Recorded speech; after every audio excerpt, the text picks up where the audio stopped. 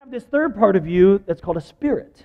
And you are a spiritual being with just a temporary body. The spirit part of you is the part of you that is eternal.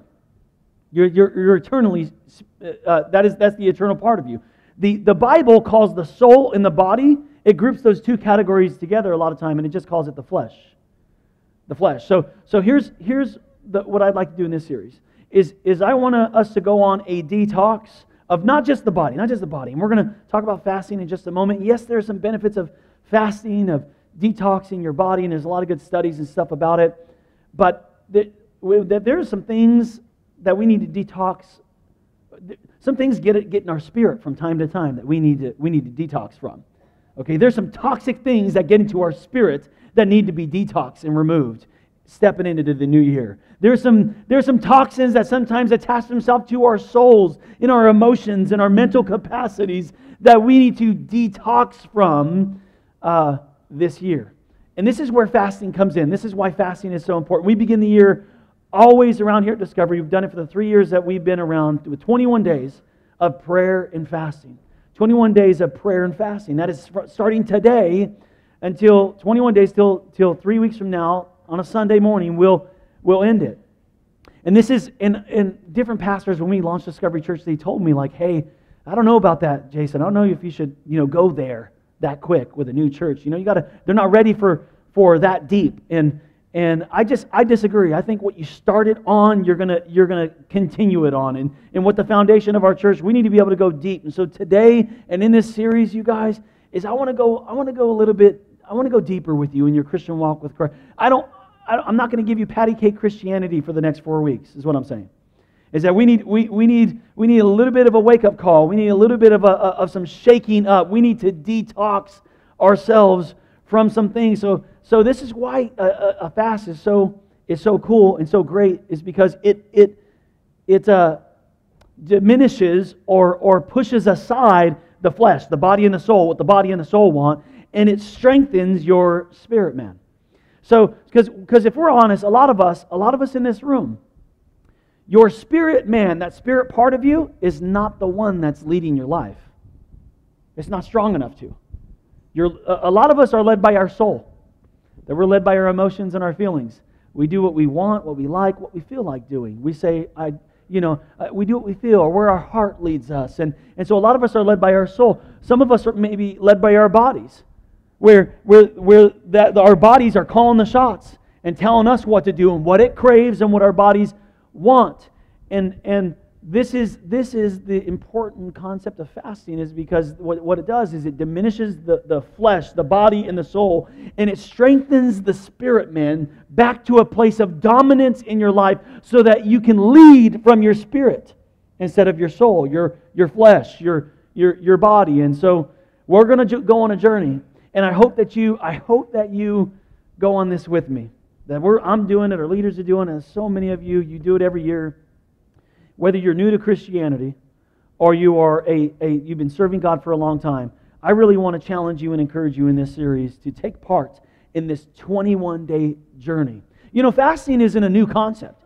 It's not. It was a very big thing in the Bible. They did fasting all the time. It's mentioned 75 times in the Scriptures, fasting. Okay? And so today what I want to do is to teach you some of these concepts. I want to do Bible study with you a little bit to give you the importance and the understanding of fasting as it relates to your life. You're a Christian today, you're a follower of Christ.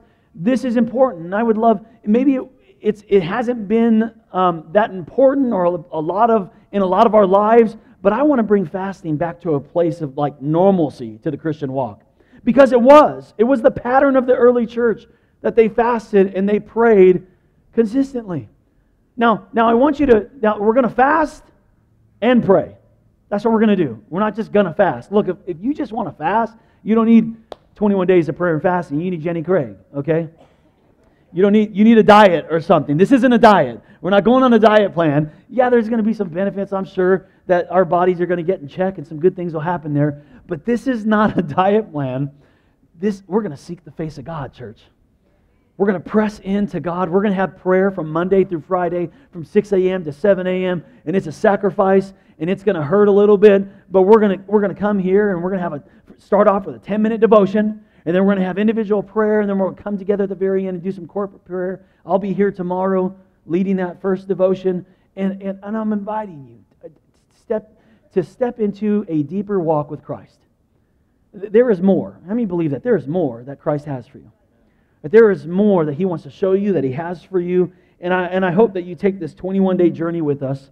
Today what I want to do is lay a foundation of at the beginning of our Detox series of fasting. And I want to give you some understanding about that. But then the next 3 weeks, we're going to we're going to detox our spirit, soul, and body. So the next message, I'm going to be talking about a spiritual detox.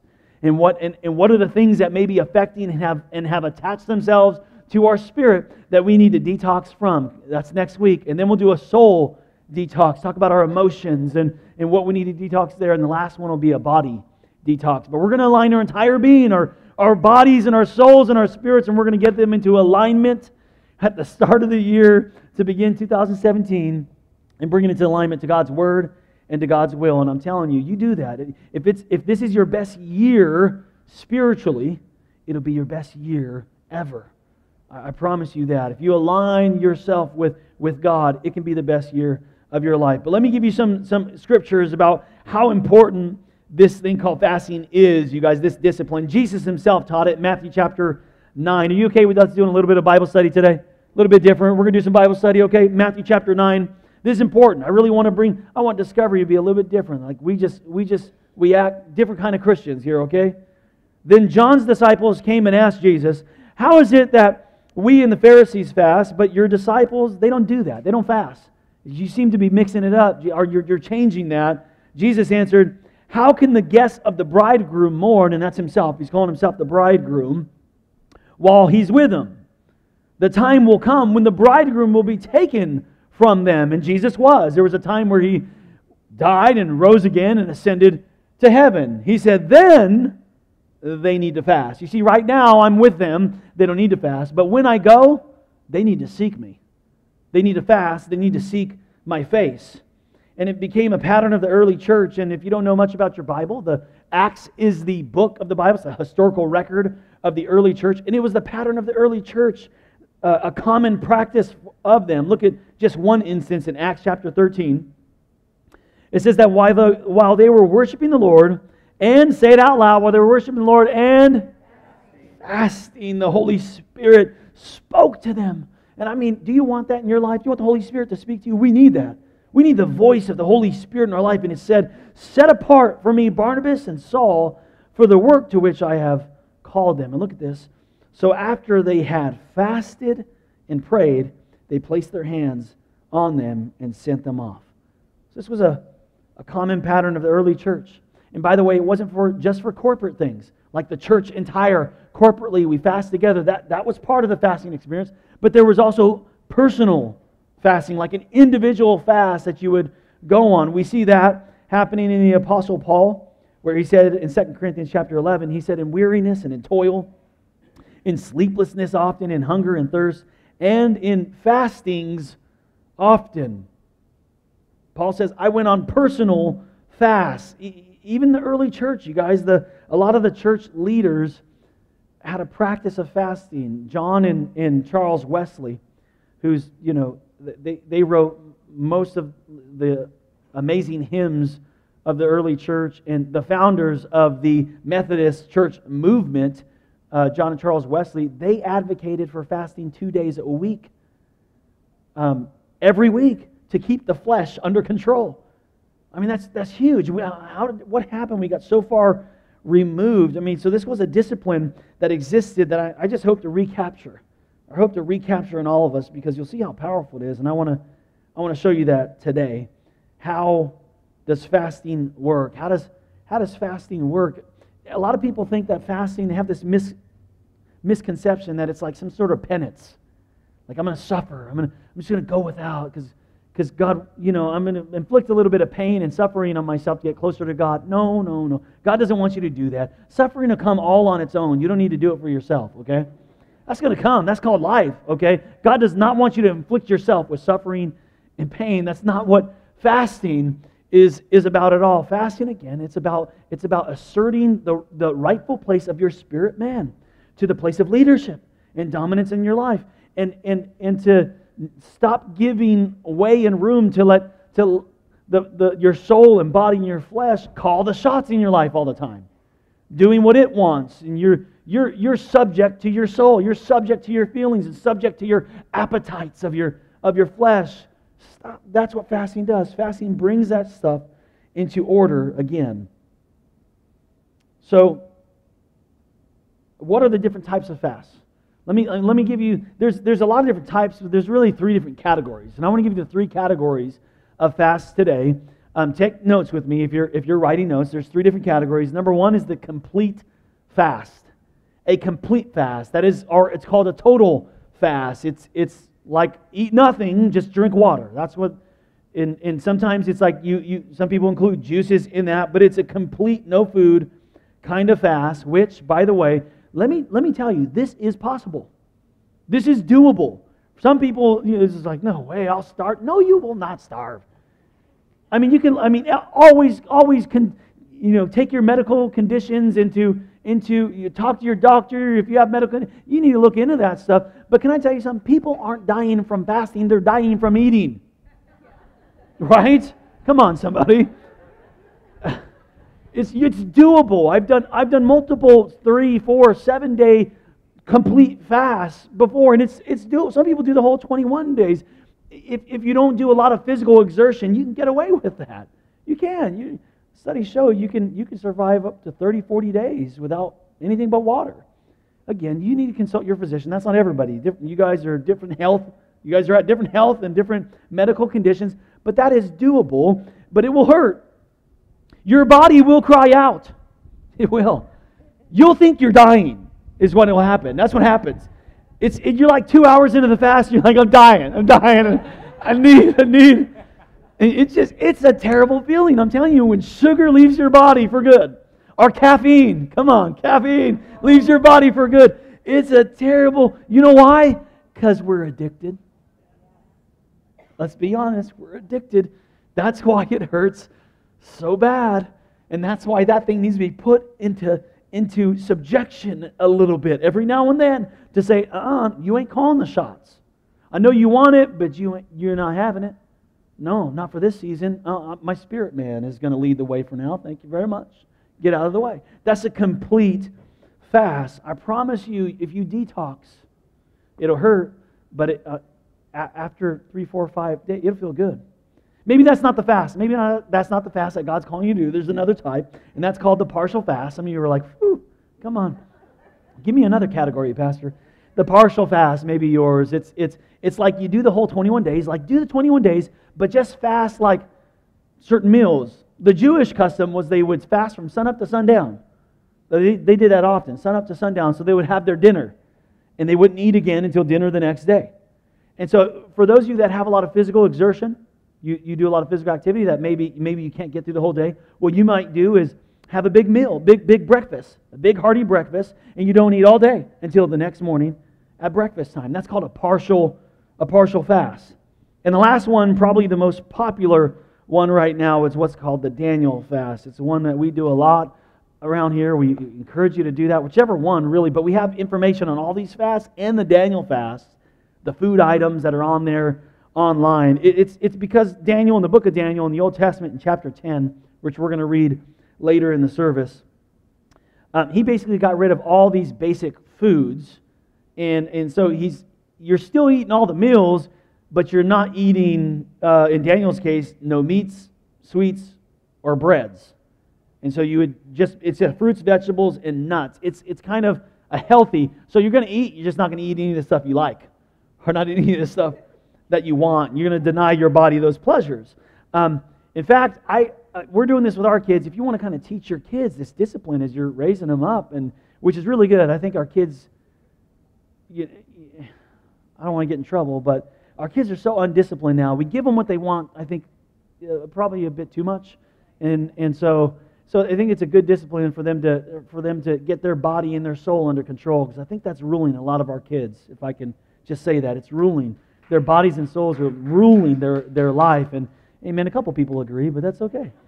I know you know it's true. So what we're doing with our kids is we're telling them, look, we're praying and fasting, and we're doing it for 21 days, and what you're fasting is sweets. And we told them, just that's what you're fasting. You're gonna no sweets, no sodas, no candies, no none of that stuff. And so they don't like us much right now, but we're going to teach them.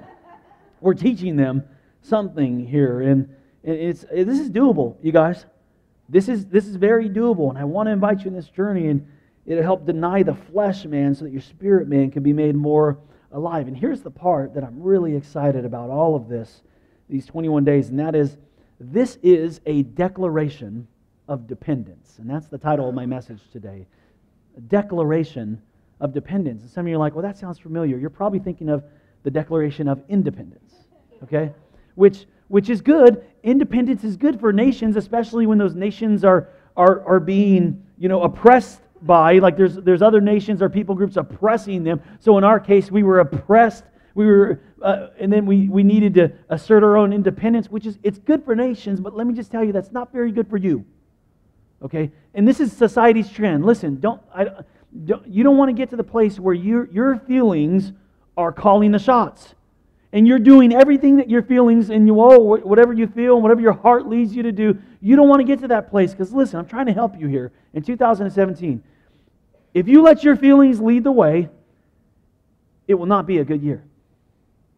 I'm telling you the truth. If you lead your life by your feelings and what you want, it will not end well for you.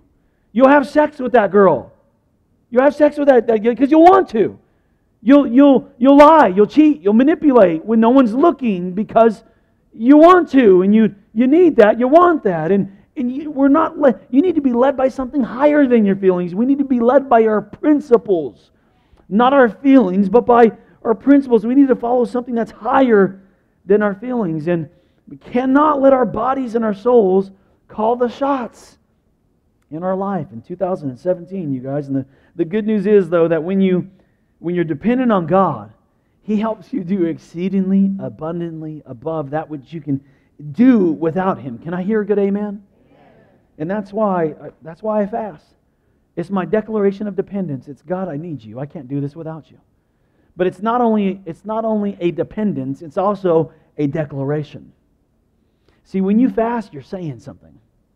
When you enter into a period of fasting, it is declaring, God, I am focusing on you. You are declaring something as you fast. And I want to teach you, I want to do a little Bible study with you. I want to give you 5, really it's about 6 of in the rest of your notes, the fasts that are in the Bible. There's about 9 total fasts that are in the Bible. And each fast is a different declaration. It's a different intercession of what we're declaring for God in our life. I want to give you 5 of them. I've combined 2 of the fasts in the Bible, so it's actually 6 of the 9 fasts that are there. But I want to teach you what to declare in your fast time. And this is what we're going to declare. We're going to declare these 5 things for 21 days. We are going to declare some things to God and some things over our life and some things over 2017. Are you with me, church? This is what Joel says in chapter 1, verse 14. He says, declare a holy fast. Call the sacred assembly. Summon the elders and all who live in the land into the house of the Lord your God. So starting tomorrow, 6 a.m., we're going to be here. We're going to be here having prayer. 6 ends right at 7, so you can go on with your day. But we're going to come into the house of God, and we're going to cry out to the Lord. And we're going to declare, we're going to write them down. I have 5 of them for you. There's 5 things that we're declaring over these 21 days. These are the 5 different types of fast in the Bible. Number 1, write it down. We're declaring revival for our lives. Revival for our nation. We're declaring revival. That's what we're declaring, revival. I'm telling you, America needs God. America needs God. And I don't say that to sensationalize it. I say that as a statement of truth, a statement of a need, a declaration. We need God. 20, 30, 40 years ago, we would be ashamed of the things that are commonplace now. Commonplace of things that maybe we even have allowed into our lives, and things that we have been able to look at, or things that we've been able to operate in with our own hands and with our own omission. It would be things that we're ashamed of 40 years ago. We need God. We need a revival. We need to repent. In the Old Testament, we see this fast show up in 1 Samuel, and Israel was being led by a prophet named Eli for a season. And Eli was not a fasting type of guy. He wasn't a faster. In fact, he didn't seek God at all. The Bible says that Eli was a fat man. And the Bible intentionally says that, not to degrade or to humiliate Eli or to... No, that's not... But in the Bible, fatness is associated with indulgence. It's associated with, I'm going to eat it, have it, do it. I'm just going to consume it all and live an undisciplined life. And so that's Israel was in a mess because Eli just fed himself and just was so selfish and never sought God on behalf of the people. And they were in a mess. And then Samuel takes over the office of prophet in 1 Samuel chapter 7. And it says that Samuel said to all the Israelites, if you're actually going to return, if you're going to change some things up, if you're tired of the indulgence, if you're tired of this, the effects of that you're seeing, of turning from God and just living for yourself and consuming it all. So if you're going to turn to the Lord with all your hearts, and I hope that you do, church. I hope that this year you just you take an even deeper step. You need revival. If you need it, I'm declaring it, you guys. Then rid yourselves of the foreign gods. The foreign gods that you've allowed into your life. And you can fill in the blank there with whatever God that is. The God of food, the God of internet, the God of football. Come on, enjoy it, but just don't let it become a god to you. Okay? And some of you are like, well, Pastor, that's easy for you because your team sucks this year. It's true. It's true. But I would gladly exchange the burden with you, I promise you. Just don't let those things, he says the asterisk, and commit yourself to the Lord and serve Him. Say it out loud, serve Him. Only, you guys. I like this. I like this and I like that, and I want to enjoy a little bit of this though. But I'm not gonna let Facebook become a god to me. I'm not going to let social media become a god. Some of you you need to add that to your 21 days. Some of you need to fast that thing because it's become all-consuming to you. You check it too much. It's the first thing you look at when you get up. It's the last thing you look at before you even say, I love you, honey. Good morning, honey. Good morning, kids. You're checking statuses and posting. And some of you, it's become all-consuming. And that thing needs to fast. You need to put that thing aside for 21 days. I challenge you. And He will, look what will happen if you do this. He will deliver you from the hand of your enemies. So what do? On that day, they fasted, and there they confess, we have sinned against the Lord. We're going to do that over these days on behalf of our nation. We're going to repent of abortion. We're going to repent of the murder and the racism and the immorality and the divorce and all the crazy things that are happening in our country every day. We're going to seek the face of God and cry out for revival. Did you know in 1863, Abraham Lincoln, the President of the United States, declared a national fast so that we could seek the Lord our God? You can look at it. Look it up. That's the language that he used. The nation declared a fast. And then right after this fast, on the heels of that fast, came some of the most prosperous years that our nation has ever seen. That God responded when we turned to Him and sought His face and repented of our sins. That some of the most creative things came in that season after fasting. The inventions that came in the United States during that time. The financial blessing. I think it was Russia that sold the Arctics to the United States for like 2 cents a square mile. That's a good deal. I mean, that's a good deal. There was just blessing and prosperity. Why? Because we turned our face to God. Look at 2 Chronicles says, 7:14, if my people, you know it, come on. We know it, let's do it, church. If my people who are called by my name, if they would just humble themselves and pray and seek my face and turn from their wicked ways, just put it aside, then I'll hear from heaven and I'll forgive their sin and I will heal their land. I'm declaring revival for our nation. I'm declaring revival for you in Jesus' name. Revival is going to visit your life and visit your family in Jesus' name. Here's the next scripture we're going to study, the next type of fasting, and that comes from the New Testament. And number 2 is a declaration of freedom from bondage. That we're declaring freedom from bondage. And I'm talking about that area in your life that you just can't overcome, that it just keeps coming back, just keeps coming back and tripping you up. Year after year, it's still the thing. It's still the thing in your marriage. It's still the thing in your life. I'm talking about that area of bondage. And if you're like most Christians, when you got saved, you didn't even want to sin anymore. You fell in love with God, and He did an amazing work in your life. If you're like most Christians, that happened to you. But if you're also like most Christians, what I found is that I've never met a Christian that doesn't have a stronghold. Does not have that one thing in their life that just, man, it's hard to just let go. It just keeps coming. It just hangs on. The Bible calls this a besetting sin. That's just there. It won't let go.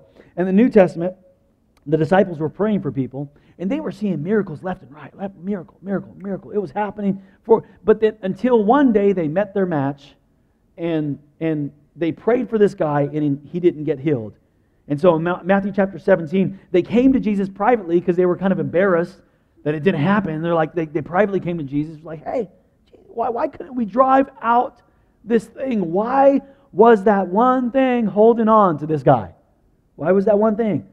And Jesus replied, this kind does not go out except by prayer and fasting.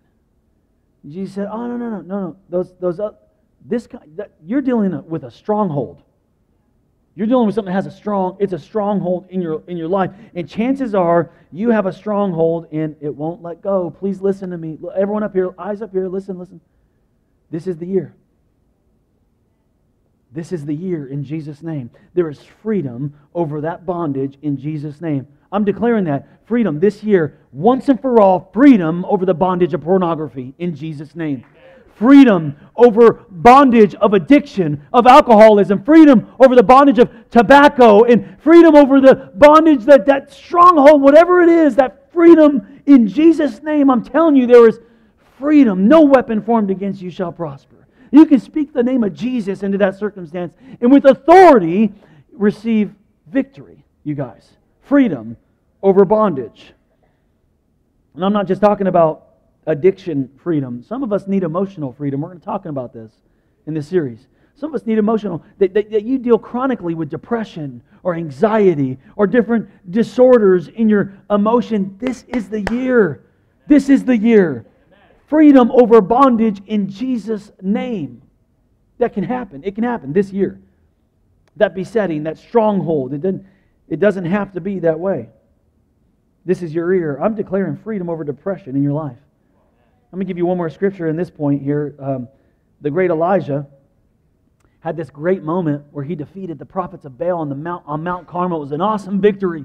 And then he just soon after that, he turns away and he hears Jezebel just threatening him, and he gets depressed and scared. In 1 Kings chapter 19, it says he got up and he ate and drank.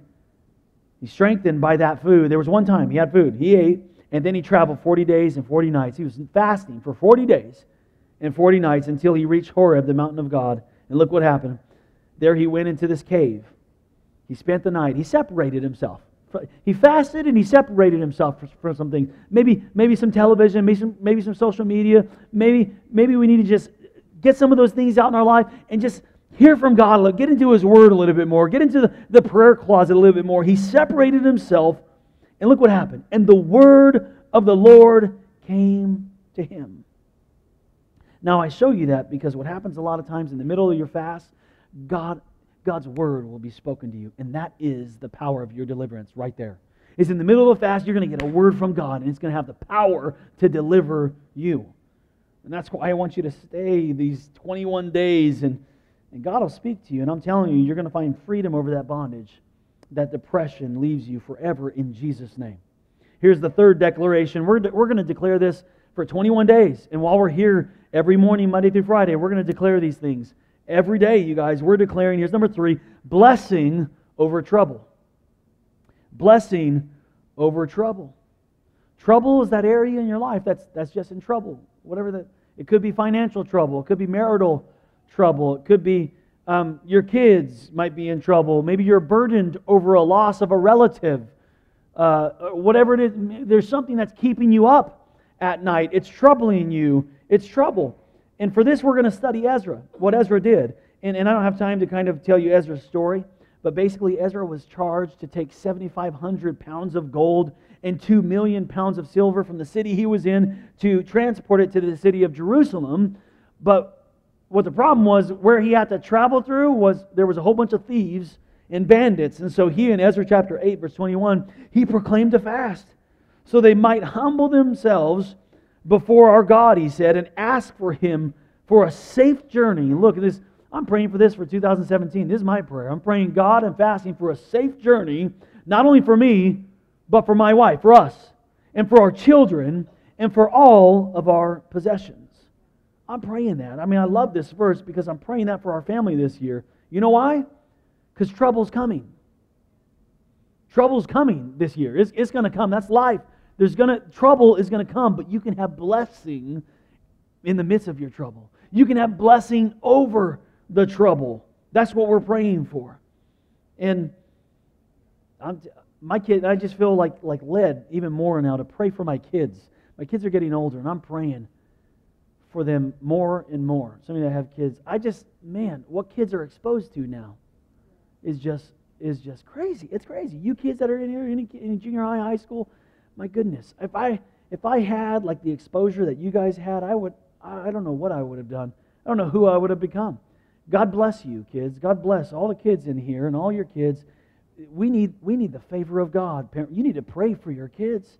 God, I pray for safe protection as they leave our house and go out into that school. And as God protect their friendships, that they're the right influences and the teachers that they're saying guard their mind with truth. God, you need to be praying that over your kids. This is a corrupt and weird world we're sending them into every day. Blessing over trouble in Jesus' name. I'm telling you, you need to pray and declare blessing this year over trouble. Do you believe that? Do you believe what I'm saying, church? Here's the fourth one. We're declaring wisdom for my future. We're declaring wisdom for my future.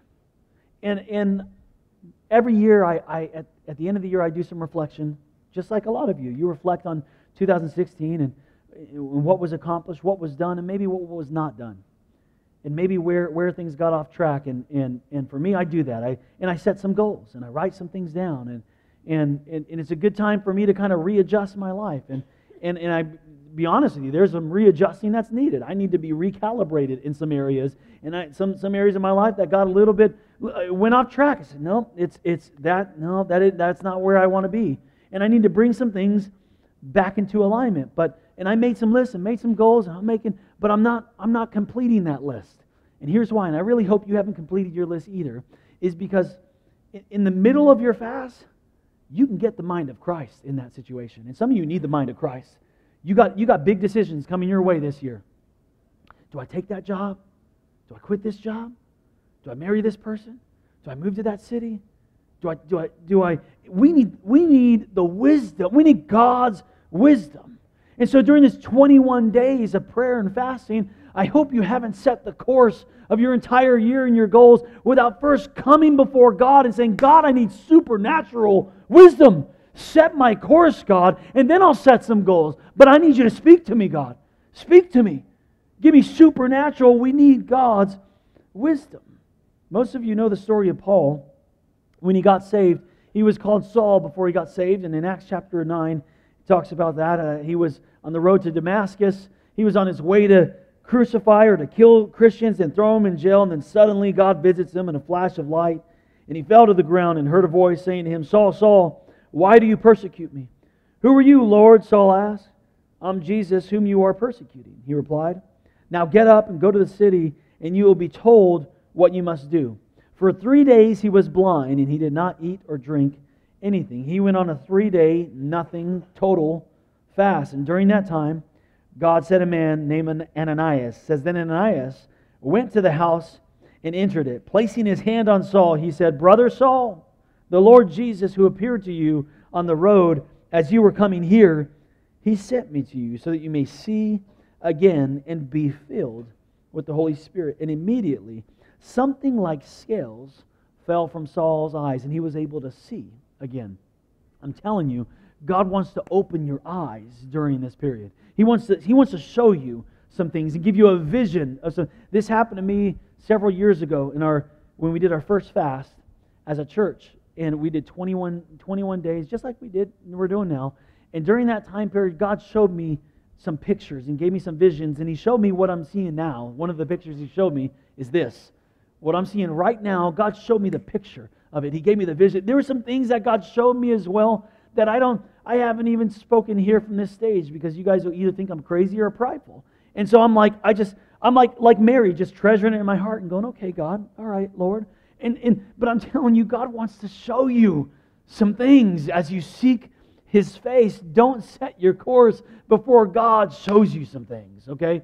Let God show you some things. We need God's wisdom for the choices that are coming our way. We need His wisdom. And you know why? Because not every opportunity that comes is from God. Look, and all of us can look back at some different choices we made and some opportunities we took that we said, man, we shouldn't have took that. We need God's wisdom, don't we? We need supernatural wisdom to give us discernment, because the enemy can give you some opportunities, and trust me, he is going to give you some opportunities this year. There'll be some opportunities, but maybe it's going to take you out of your ministry. It's going to take you away from your family. It's going to take you away from the house of God. It's going to rob you. Not every opportunity is from God. We need God's wisdom for the choices that are coming this year. Here's the last one. Number 5. That we're declaring victory over my enemy. We're declaring victory over my enemy. Now, I don't know if you know this or not, and studies would show that almost 60% of you don't know this. There was Barna did some research, and there was a study that was done that said that almost 60% of American Christians don't believe in the devil. Look, that doesn't make him less real. And it doesn't make him not pick on you any less. He isn't like, oh, they don't believe in me, I'll go somewhere where I'm wanted. No, that's not what he does. He's like, oh, you don't believe in me? Good, this is easy. I can mess with these people all I want. They don't believe in me. Look, the devil is real. You have an enemy of your soul. And look, he's going to do everything he can to steal, kill, and destroy you this year. Happy New Year. Praise God. You have an enemy. And I'm telling you, you have an enemy. And that's what his job is. He just steal, kill, and destroy. But the Bible says that we can stand firm against our enemy, and that our battles are not against ISIS. Our battles are not against government authorities. Our battle is not against finances or bosses. Our battle is in the heavenly realms against the powers of darkness and wickedness, you guys, rulers of darkness. And we can use the name of Jesus and overcome and have victory in Jesus' name. Victory over the enemy. And I want to close with Daniel. Daniel's fast in Daniel chapter 10. A lot of you I know are already doing that. That's great. Daniel chapter 10 says, in the 3rd year of Cyrus, king of Persia, and this is huge, I want you to see this, a revelation was given to Daniel, who was called Belteshazzar. Its message was true, and it concerned a great war. I'm telling you, there's a war coming. It's happening already in the heavenlies. There's a war. The understanding of the message came to him in a vision. At the time, I, Daniel, mourned 21 days. That's why we do 21 days of prayer and fasting, by the way. It's kind of based off of Daniel's fast, and that's a primary one we do. It's not the only one. You do as God leads you. 21 days, 3 weeks. I ate no choice food. So he ate, but he didn't eat the stuff he liked. Daniel, he did the Daniel fast. No meat, no wine touched my lips. And I used no lotions at all until the 3 weeks were over. Then, at that time, as he was praying and fasting, war was happening in the heavenlies. There was war. And I'm telling you, there is a war right now. And as we are entering into a season of prayer and fasting, you need to know there's an enemy and there is a spiritual battle happening. War is taking place in the heavenlies. And again, verse 18, he who looked like a man touched me, he says, and gave me strength. And that's what I'm praying for you, church. I'm praying that you would be strengthened. I know what you're facing. That's why this means so much to me in this season that we're entering into, in this series of detoxing our mind, our body, and our spirits. It means so much to me because I know what you're facing and I know what you're going to face. I feel like a lot of times, as even I'm up here on the stage, I can sense some things sometimes, very often, that what you are dealing with and what a lot of you are struggling with. I want you to trust me. If you take this journey, with me over 21 days, God will give you victory over your enemy. He's going to give you wisdom for your future. He's going to give you blessing over trouble. He's going to give you freedom over bondage. We're going to have revival in us, in our church, in our city, in our nation, in Jesus' name. If we seek His face. We need to seek His face. Let's pray together.